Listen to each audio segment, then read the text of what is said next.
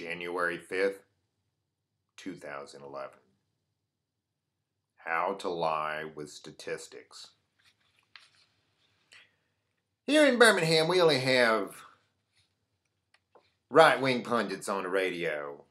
We got No Air America, nothing like that. We get MSNBC because we are living in the 21st century like everybody else. But as far as local media goes, all we got is like crazy right-wing pundits.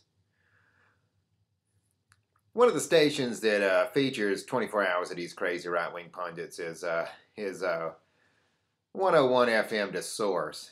It was started by some sort of Von Trapp type singing children sort of family, but they had to, of course, be evangelical, so they've done pretty well in Birmingham.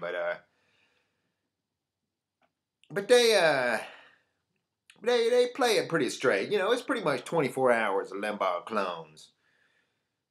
One of the local Limbaugh clones is Lee Davis. I was listening to him last night on the radio. Lee Davis said this. This is his statistic. He says that only 1% of married people in America are living in poverty. Now that may or may not be true. It may be true. That's probably true. But that's kind of like what you call lying with statistics.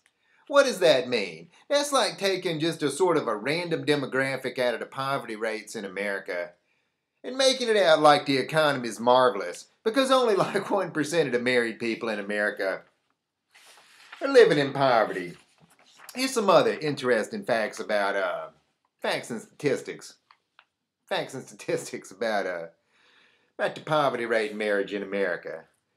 Well, in 2005, unmarried households became the majority. The majority of households in America now are not married, they're unmarried. The average American spends the majority of his or her life unmarried. So they don't count. They don't count in the 1%. 23.4% of Americans never marry. Never marry. What? Never marry at all. Fact is, as of 2009, 14.3% of Americans are living in poverty. That's kind of sad. And the 1% might make you get foolishly optimistic. Of married families, people living in married families, 5.8% are living in poverty.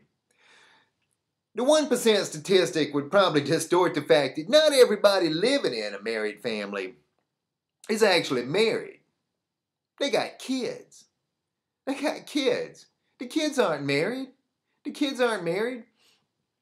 5.4% of white people living in married families are living below the poverty level. 8.3% of blacks. 14.9% of Hispanics.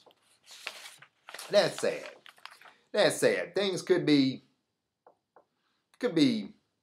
much better. They could be worse, but they could be much better. In fact, they were worse. Back in the 1950s, in the late 1950s, 22.4% of Americans were living below the poverty level. What happened since the days of the 1950s that the conservatives want to return to, back when poverty was so much higher than it is today? Well, there was something called the Great Society, this evil Great Society. Made a huge dent. And after the establishment of the Great Society, poverty rates just dropped in America pretty dramatically. They got down to 11.1% in 1973. That's about as low as it ever got in America. Back when we were about as progressive as we've ever been. 1980s, Reagan era, conservatives got back in power. Poverty started to creep back up. In fact, about the worst it ever got was in 1983 there. It got up to 15.2%. That's worse than it is now. But it's still pretty bad. The 1% told by Lee Davis, shown here, is not so much a big fat lie. It's a big fat distortion. They pick out one sort of quirky statistical fact and then wave the flag like everything's great, man. It's only 1% of the married people. Only 1% of the married people in America are living in poverty. And that's just a gross distortion of the reality. This is Stephen Smith with the Birmingham Free Press, wishing you and yours